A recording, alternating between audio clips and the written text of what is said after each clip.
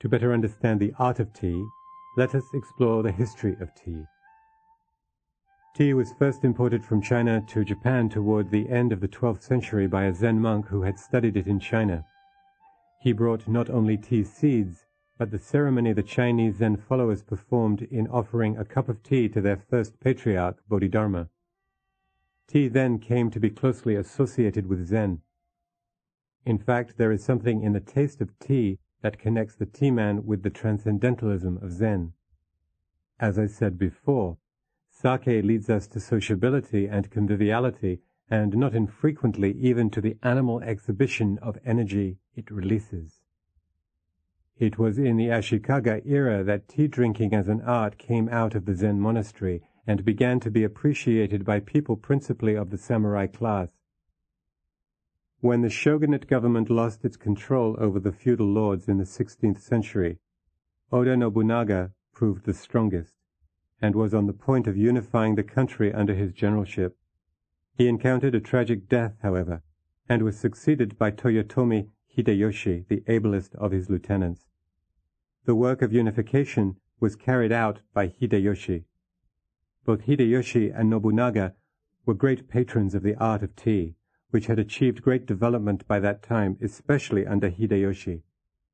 The man who contributed most to this and is properly regarded as the founder of the art of tea was Senno Rikyu, who lived from 1521 to 1591.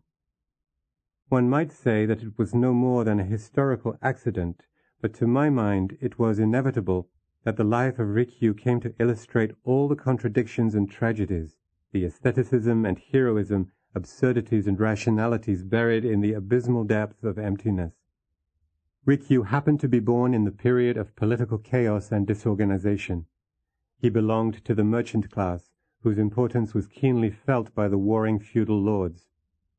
Gradually and quietly, Rikyu came to perform a secret political function in connection with his artistic genius and personality. He became in time a great friend of Hideyoshi's. Hideyoshi, who acquired a position of power through his superior generalship and political sagacity, was in a way a crude, unlettered warrior, but he seems to have understood the art of tea. The strange thing is that in spite of the utmost strenuousness in the atmosphere enveloping the whole Momoyama period, the warriors conceived a great taste for tea. They would occasionally seclude themselves in the tea-room and, meditatively sipping a cup of tea, breathe the air of quietism and transcendentalism. Temporarily, at least, their minds transcendent in the realm of emptiness. Rikyu, great master of the art, seems to have awakened the spirit in those warlike samurai, who, while to a great extent unlettered, were ever ready to look into a world of great artistic traditions. On the other hand, Rikyu, though of the merchant class, came to be influenced by the spirit of the samurai. He thus came to symbolize at least one aspect of the Japanese life as displayed in the Momoyama period. Where power rules, the slightest suspicion of its infringement is swept away with utmost swiftness. When Hideyoshi was informed, falsely or truly, of a supposed intrigue on the part of Rikyu, the latter had immediately to submit himself to the despot's almighty will. He was to die by his own hand, a privilege allowed to an honorable samurai. The last scene is dramatically depicted by Okakura Kakuzo, author of the Book of Tea, in the following manner. On the day destined for his self-immolation, Rikyu invited his chief disciples to a last tea ceremony. Mournfully, at the appointed time, the guests meet at the portico. As they look into the garden path, the trees seem to shudder, and in the rustling of their leaves are heard the whispers of homeless ghosts. Like solemn sentinels before the gates of Hades stand the grey stone lanterns. A wave of rare incense is wafted from the tea-room. It is the summons which bids the guests to enter. One by one they advance and take their places. In the tokonoma hangs the kakemono, a wonderful writing by an ancient monk dealing with the evanescence of all earthly things. The singing kettle, as it boils over the brazier, sounds like some cicada pouring forth his woes to departing summer. Soon the host enters the room. Each in turn is served with tea, and each in turn silently drains his cup, the host last of all. According to established etiquette, the chief guest now asks permission to examine the tea equipage. Rikyu places the various articles before them with the kakemono. After all have expressed admiration of their beauty, Rikyu presents one of them to each of the assembled company as a souvenir. The bowl alone he keeps. Never again shall this cup, polluted by the lips of misfortune, be used by me. He speaks and breaks the vessel into fragments. The ceremony is over. The guests, with difficulty restraining their tears, take their last farewell and leave the room. One only, the nearest and dearest, is requested to remain and witness the end. Rikyu then removes his tea gown and carefully folds it on the mat, thereby disclosing the immaculate white death robe which it had hitherto concealed. Tenderly he gazes on the shining blade of the fatal dagger, and in exquisite verse thus addresses it. Welcome to thee, O sword of eternity. Through Buddha and through Dharma alike, thou hast cloven thy way. Then, with a smile upon his face, Rikyu passed forth into the unknown. Unquote. How would we ever connect the escapism of the art of tea with the tragic ending of the tea master? How could one expect to see the solitary sword of emptiness fly heavenward, killing both Buddhas and Maras, that is, devils, friends and foes, tyrants and slaves? When Hideyoshi once wanted to see Rikyu's morning glories, Rikyu chopped down all the flowers in the garden, and when Hideyoshi entered the tea room, he saw just one single flower in the vase. All the rest was sacrificed for the one, and now even this one was to be sacrificed by the same hands which mowed down the 100 others. But was it really sacrificed? Did it altogether disappear from the cultural history of Japan? No, there still stands the one sword glittering cold against the sky. As I said before, the spirit of tea is poverty, solitariness, and absolutism, which concretizes the philosophy of emptiness. When, therefore, the tea room begins to be filled even with a few people, its spirit is violated, and some regulating principles come to be established. As Lao Tzu says, the great Tao obliterates itself when benevolence and righteousness assert themselves. The tea room is really reserved for one person who, all by himself, sits there with the same spirit which inspired the Buddha at his birth to exclaim, "Heavens above, heavens below, I alone am the most honored one." When a second person enters, the one splits itself, and there starts a dualism out of which we have a world of multitudinousness. The tea room then demands rules whereby somehow the original peace is to be preserved. The art of tea, or so-called tea ceremony, is a degeneration.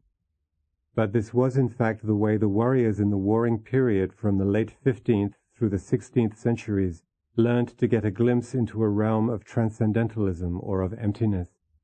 The tea room then became a spiritual training station, and the art a disciplining technique for the samurai. Generally, the principles regulating the tea room are four. One is harmony, or wa. Two is reverence, or kei. Three is purity, or sei. And four is tranquility, or jaku. The first two are social or ethical. The third is both physical and psychological, and the fourth is spiritual or metaphysical. When one goes over these four items, one will see that here are represented the four schools of Oriental teaching. Confucianism is for the first two, Taoism and Shintoism for the third, and Buddhism and Taoism for the fourth. Harmony, the first, may also be regarded as Taoist because one of its practical teachings is to retain a harmonious relationship with nature, that is, between the male and the female principles. It is due to this harmony that the world goes on forever without exhausting its energy. The baby may cry all day, but it will retain its voice without getting hoarse. The crying is apparently no sign of inharmony, according to Lao Tzu. Therefore, harmony is called eternity or infinity. Harmony is referred to in Prince Shotoku's constitution as the thing most estimable. This is no doubt political, reflecting the state of affairs which existed in his day. Before we proceed further, a few words on this constitution. It consists of 17 articles based on Buddhist and Confucian ethics and philosophy. It opens with a statement about Wa, harmony. The Chinese character for harmony, Ho, also means softness. It also is warmth. As a man stands in the soft, warm, relaxing spring breeze, he is to feel much in the same style in the tea room. In whatever sense the compiler of the Constitution wished to have Wa or Ho understood by his subjects, there is no doubt that the tea man's idea of Wa is to see a soft, tender, conciliatory, yielding atmosphere pervading the room, barring all the arrogant, individualistic, self-assertive spirit so characteristic of modern Japanese young men. Purity, the third principle, is no doubt Shinto. The hand-washing and mouth-rinsing remind us of ablution. But when it goes beyond mere superficiality and acquires a deeper sense, it touches upon Taoism. In the Tao Te Ching we read that heaven is pure because of its oneness. The purification of the heart is Buddhist. But the art of tea is here more concerned with general cleansing and orderliness, which tend to make the mind free from unnecessary psychological encumbrances. Tranquility, which is the last principle governing the art of tea, is the most pregnant one. Where this is lacking, the art will lose its significance altogether. For each particular performance that goes to a successful conduct of the art is so contrived as to create the atmosphere of tranquility all around. The massing of rocks, the trickling of water, the thatched hut, the old pine trees sheltering it, the moss-covered stone lantern, the sizzling of the kettle water, and the light softly filtering through the paper screens, all these are meant uniformly to create a meditative frame of mind. But in reality, the principle of tranquility is something that emanates from one's inner consciousness as it is especially understood in the art of tea. This is where Zen Buddhism enters and turns the whole situation into an intimate relationship with the larger sphere of reality. The tea room is a sense organ for the tea man to express himself. He makes everything in it vibrate with his subjectivity. The man and the room become one, and each speaks of the other. Those who walk into the room will at once realize it. Here is the art of tea. The tea man is generally very sensitive to anything jarring in his environment. His nerves are in this respect very well trained, indeed sometimes too well. But to appreciate and enjoy the tea, it is not really necessary to be too critical about such things. Let the mind be not concerned with details. Let it be in a receptive frame so as to take in the trickling of the water and the rustling of the pine needles, and it will then be able to breathe a spirit of tranquility into all the surrounding objects. Purity may belong to the subject as well as to the object, but tranquility or serenity is a spiritual quality. When the hands are washed and the mouth is cleansed, the physical person of the tea man may be regarded as purified and fit to enter the tea room. But this kind of purity does not ensure his tranquility. Environment has a great deal to do with the molding of a man's character and temperament, but he is also the molder and even the creator of his environment, for man is at once creature and creator. So tranquility is something man adds to his environment from his inner self. The tea room, the roji or garden, the stone basin, the evergreens surrounding the hut, may be most meticulously arranged in every detail to yield the total effect of tranquility, and yet the tea man's spirit may be found wandering somewhere else. With this most important spiritual quality wanting, the art of tea cannot be anything but a farce.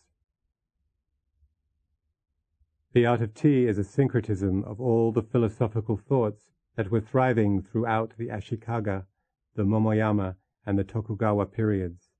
That is, the time from the mid-14th to the late 19th century, the time when the cult attained its highest degree of perfection.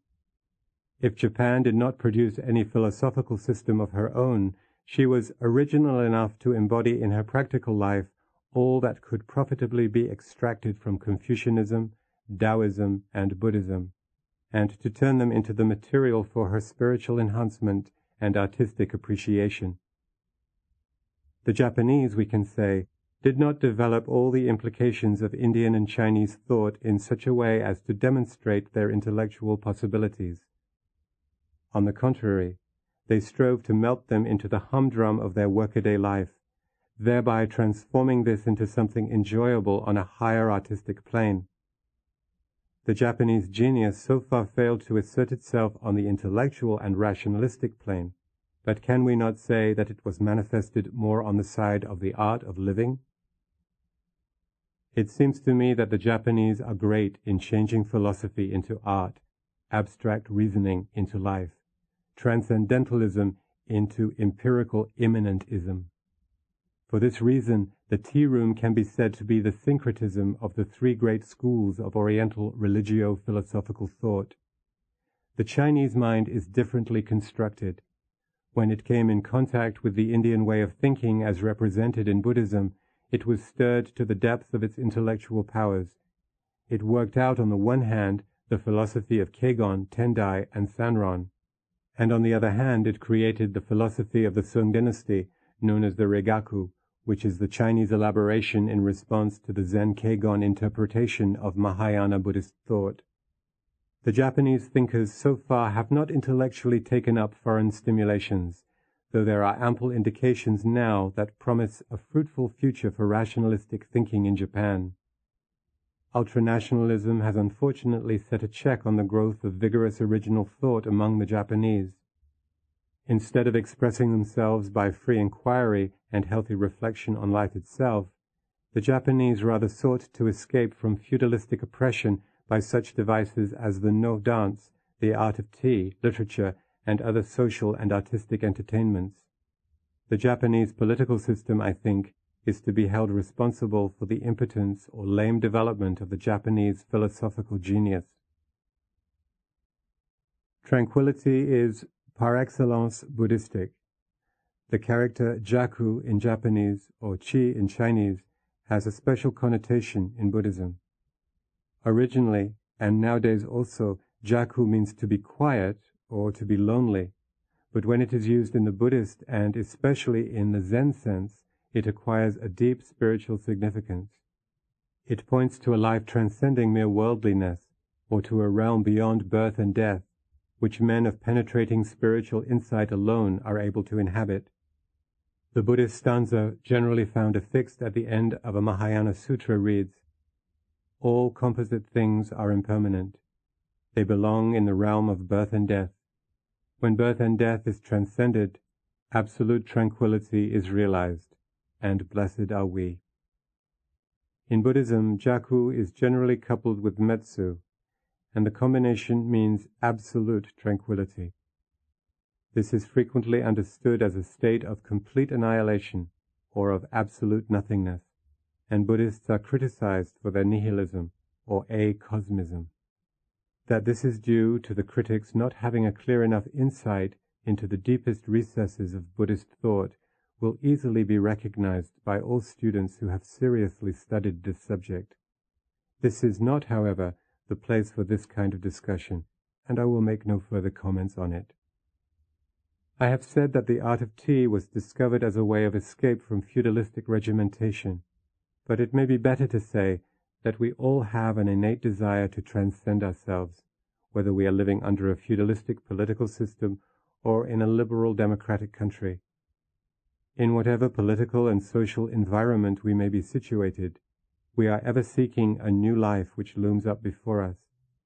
Thus urged, we are never satisfied with what we actually have, but are forever seeking a new era of culture, and for its creation we never relax our efforts.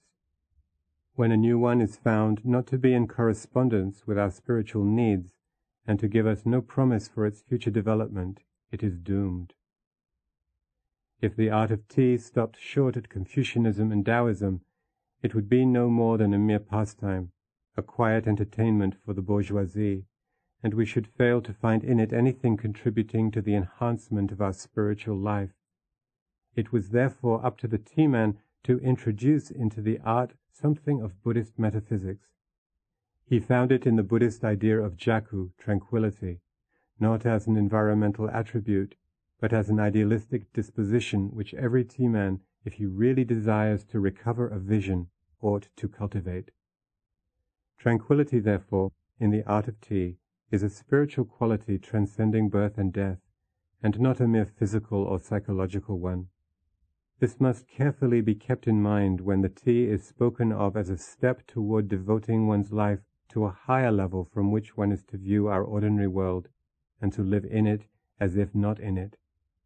The following is the view of the tea held by Seisetsu, a Japanese Zen master of the late 18th and early 19th century, the late Tokugawa era.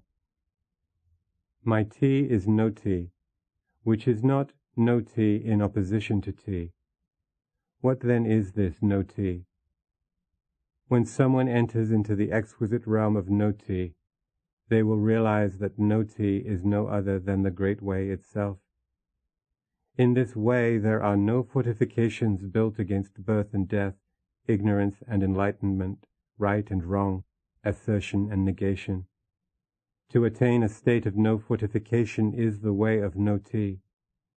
So with things of beauty, nothing can be more beautiful than the virtue of no tea.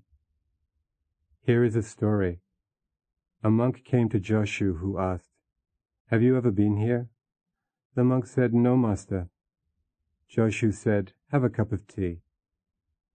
Another monk called, and the master again asked, "Have you ever been here?" "Yes, master," was the answer. The master said, "Have a cup of tea." The same cup of tea is offered to either monk, regardless of his former visit to Joshu. How is this? When the meaning of such a story as this is understood to its depths, one enters into the inner sanctuary of Joshu, and will appreciate the bitterness of tea tempered with the salt of sweetness. Well, I hear a bell ringing somewhere. Unquote. Seisetsu's no tea is a mysterious variation of the tea. He wants to reach the spirit of the art by way of negation. This is the logic of the Prajna philosophy, which has sometimes been adopted by the Zen masters. As long as there is an event designated as tea, this will obscure our vision and hinder it from penetrating into tea as it is in itself. This is particularly the case with what may be called the psychology of the tea. When someone is all the time conscious of performing the art called tea serving, the very fact of being conscious constrains every movement, ending in their artificially constructing a fortification.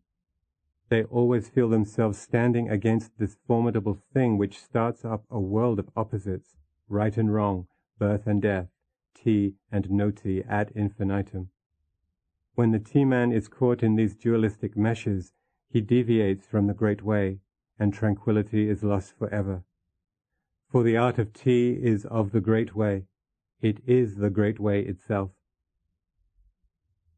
This transcendentalistic conception of the art of tea is not to be understood as something undiscoverable in our prosaic workaday life. To interpret the tea in this light is not in accord with its spirit.